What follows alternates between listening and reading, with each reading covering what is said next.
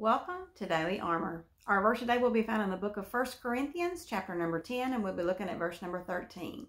1 Corinthians 10:13. And it says, "There hath no temptation taken you, but such as is common to man. But God is faithful, who will not suffer you to be tempted above that ye are able, but with the temptation also make a way to escape, that ye may be able to bear it."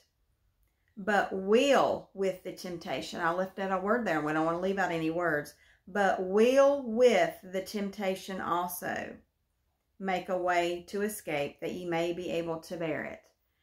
I think that we all, I think that every single person has some form of temptation, some form of fleshly desire that is hard to control, that and there's so many out there. Sugar is something that I fall prey to. I like sweets. I like pastries, pies, ice cream. I just like sweets. And those are things that I try to limit what I have available at the house. Like I do have some sweets here, but I usually try to choose things that it's things I don't really like. So it helps. But when I am, if you ever go to the store hungry, isn't it so hard and difficult to not give in to temptation and purchase those things that you really do like, that you are, well, I'll just have one. Well, then that turns into two and that turns into three. And sugar is just one of those. Some people, like my husband, he has a thing for salt. He loves salty things. So for him, that is a temptation for him. He has high blood pressure, so that's not good for him to have a lot of salt in his diet. And so those are things that he is tempted by. Everybody has something, no matter what area it might be. Whether, there's just so many things. And I don't want to focus on what we're tempted with. We know that. When I say your temptation, you automatically know what that is for you. I know what that is for me. I know even besides just that sugar, for me, there's other things out there that are a temptation that I can sometimes fall prey to. Thinking bad of myself and letting that stop me and letting that weigh me down and not moving forward and not putting myself out there the way the Lord wants me to, because I will hold myself back. So there's so many things that we deal with, that each person has their own battles that they deal with. And this is a verse that's supposed to help us and encourage us. And it was something I was feeling like I needed something today. And I've looked through so many verses, and I feel like this one would be a good to remind us that the Lord is there to help us with those things and help us to give us proper perspective, maybe look at a situation properly. And He's always, and I love this where it says that He gives us a way to escape. If you look back up there in toward the end of the verse, and it says, "But will with the temptation also make a way to escape." Whenever you know that you're going to be in a situation that you're going to be tempted to want to give in to whatever it is. And there's, like I said, there's so many things. But it's a good plan to have a plan. That, okay, when it comes time for the cake and ice cream at this birthday party, then I need to have a plan. I need to, step aside, go play with the grandchild.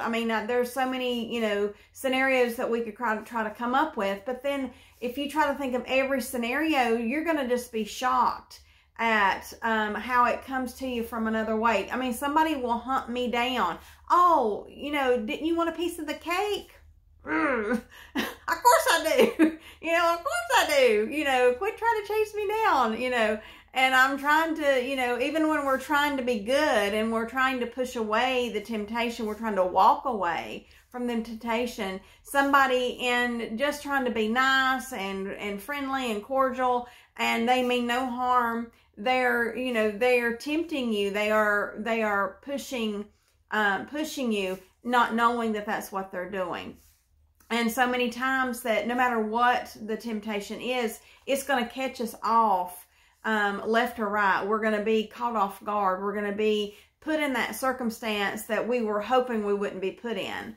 And this is the verse to let us know that the Lord is always going to have us a way of escape.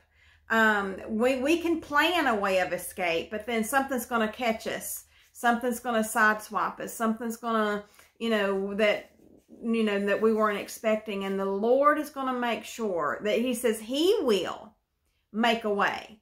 It says, but God will. When God's going to do something, it is as good as done. We can count on it. We can find security in it. We can know that when we're backed up into this corner, when we feel like, and I've heard so many times, well, I had no choice.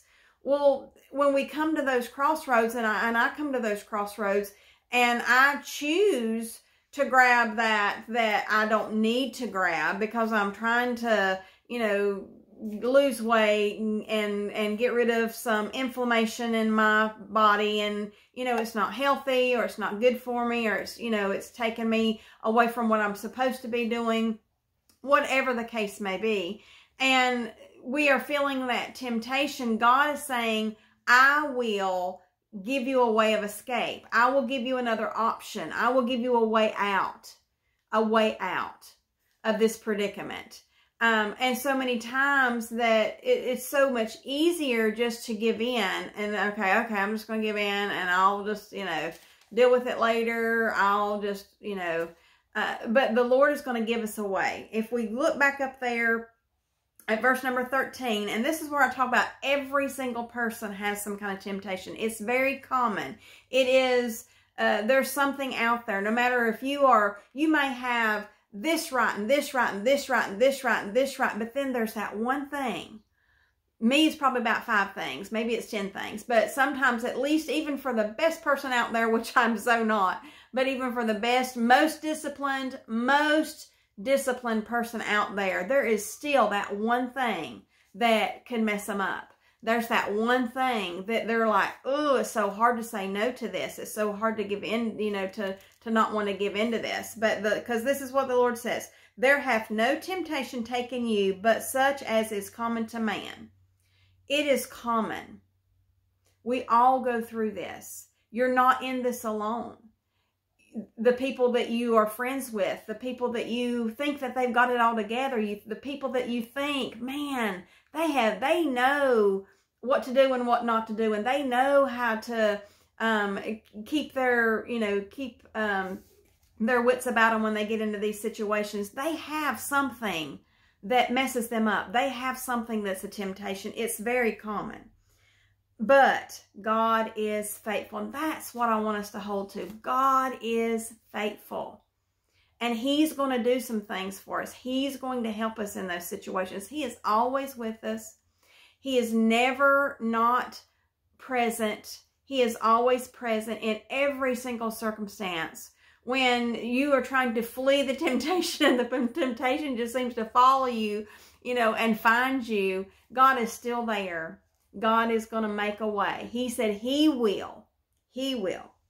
But God is faithful, who will not suffer you to be tempted above that you are able.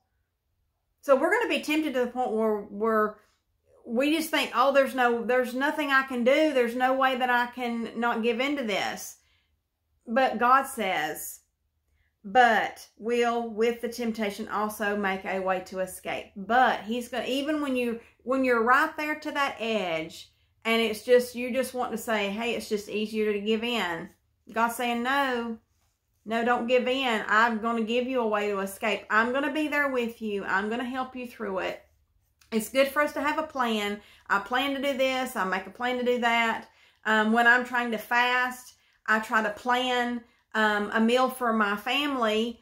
Either they have to fend for themselves, which just happens from time to time, because sometimes it's just hard for me to be in the kitchen cooking if I'm supposed to be fasting. Or I will make them something that for me it's not really something that I like or that I enjoy. Or something that it can just wait till tomorrow. If I make a roast or something, it's even better the next day. So it's not as tempting for me. But then there's still that something. That there's going to always be that something. And it can be in so many different ways and so many different predicaments. So when you get to that point, look for that way of escape. Know that God is faithful. He is with us and He can help us no matter what the temptation is. Drugs, alcohol, sex, food, salty foods, sugary food, junk food, whatever that the temptation is. There's so many out there. Anger, despair, depression, when we're just putting ourselves down, when we're just thinking that everybody's thinking bad of us. We have nothing good to say about ourselves. God is faithful. He's faithful to show you that you are His child and that you are valued and that you are secure in Him and that you are precious in His sight, that He has made you and He has molded you and He is shaping you and He is still working on us. He is so patient and He's so kind. So we need to go back to the Lord. He is faithful. And He will always give us a way of escape. So look for that way of escape. He's always faithful to have it there available. Thank you for joining me, and I look forward to seeing you again soon.